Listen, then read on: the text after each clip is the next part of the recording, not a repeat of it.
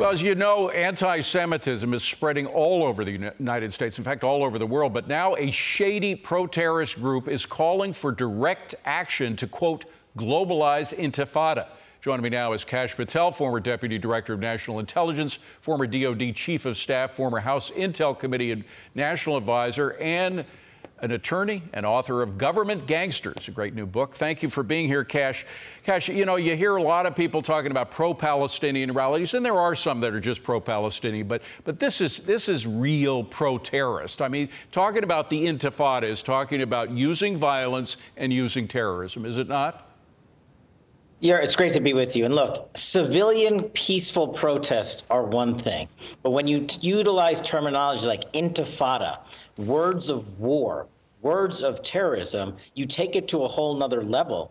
And the reason I believe these are being tolerated by the mainstream media is this is not an overnight occurrence. You now have people on TikTok praising Osama bin Laden's letter and using it to justify pro-Palestinian efforts. Those are two opposite approaches to national security that have been justified by the mainstream media. And the same justification is being used to fuel anti-Semitism because they think it's somehow okay. And that's just not the case, and that's not how you defend a nation. Don't you think we need to hear from somebody, whether it's the president himself or Mr. Mayorkas, somebody say, look, we've got to revise our comments that white nationalism is the greatest threat to national security. It is now Islamic terrorism, and the threat of that from what is happening in the Middle East. At least take away that nonsense that white nationalism is our greatest threat.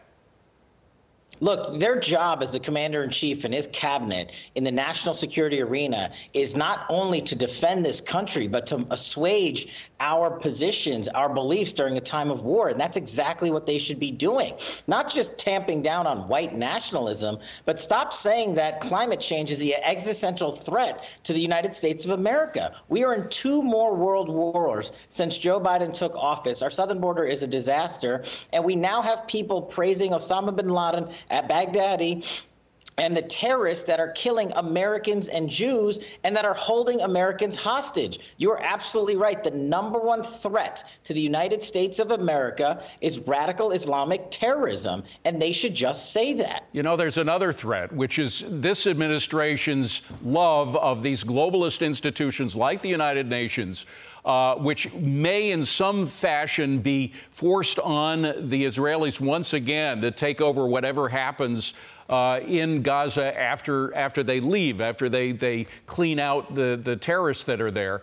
We keep hearing that Trump was a bad man because he got rid of the UN influence in Gaza, but in fact, that influence very often was bad influence. I mean, some of the schools that they were funding had very pro-Hamas-like literature in it and lessons and so forth. President Trump removed funding from the UN program in Gaza in 2018. He was highly criticized by folks inside the deep state and the State Department, et cetera, for doing so.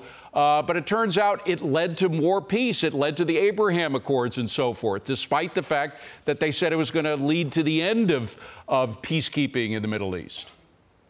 Look, I ran President Trump's counterterrorism programs and then later was chief of staff at DOD. And I was fortunate to see the frontline mission set he had when it came to the defense of this nation. And he said, we will root out terrorism all over the world, and we will do whatever it takes. That's why we were able to kill 98% of al-Qaeda senior leadership, take out Baghdadi, take out Soleimani, return 54 hostages without paying a single dollar. The terrorists were on the run. The Iranians were running away from a nuclear weapon, not towards it, and we were not giving them billions of dollars. In addition to, he used a multilateral system at the United Nations to say, if you're not going to help us, we're going to defund you.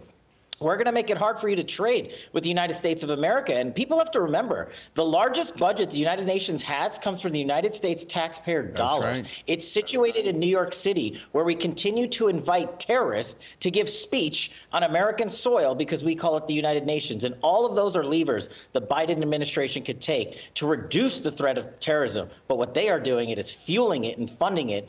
And these protests, these well, protest is putting it mildly, these criminal actions being taken by many, not just in the media, but on the streets for anti-Semitism's purposes is just disgustingly criminal and a direct result of it. Kash, quickly, because we're running out of time, I got to ask you about this $10 billion waiver, the sanctions waiver for Iran, because we know that there was this guy, Rob Malloy is his name. He was the chief envoy from the Biden administration to Iran. He's been suspended because of possibility that he may have traded some intel with the his Iranian counterparts. Is that, he may be gone, but is that tilt, that sort of pro-Iranian tilt, still present in the State Department? Oh, yeah. Joe Biden brought back everybody, Rob Malloy and others, who wrote the JCPOA, who gave Iran a pathway to the nuclear weapon. And then Joe Biden gave them $6 billion a month ago. Now he's going to give them another $10 billion.